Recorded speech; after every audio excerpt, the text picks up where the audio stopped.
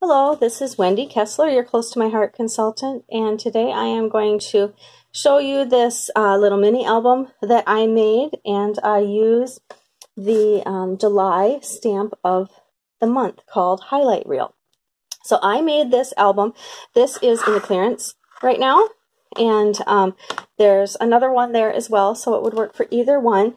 However, there's not page protectors for these albums anymore, so I used it without, and then I am going to laminate the pages after they are journaled on. So this I made for my daughter for when we go on our vacation, and then she gets to fill it out and write about her experiences. So there you can just see that how I used that as the title page, the stamp set there.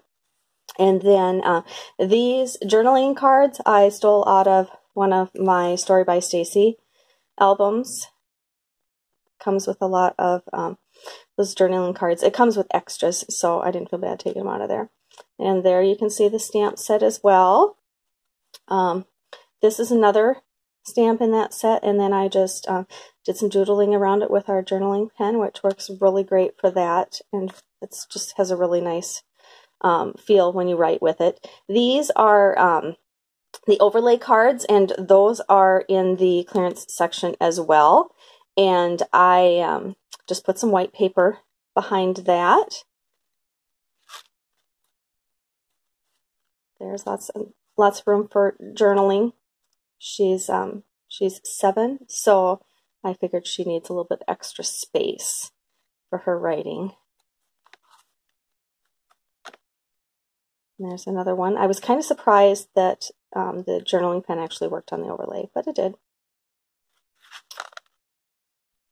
And I just used charcoal ink and raspberry.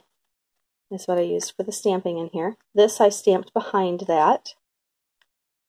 You'll see a little bit of my adhesive on these just because there was no place to hide it. Up here I could hide it like behind those arrows, but I figured it was fine for this type of album. So little cars, because we'll be driving a lot on our vacation, and then back home maybe what she brought home.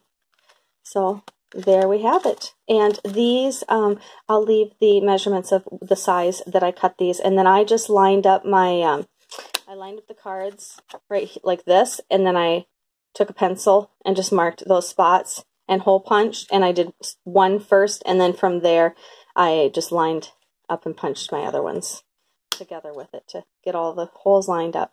So there you have it. I hope you make an album just like that, and you can use them for so many little things, those little albums. So have a great day.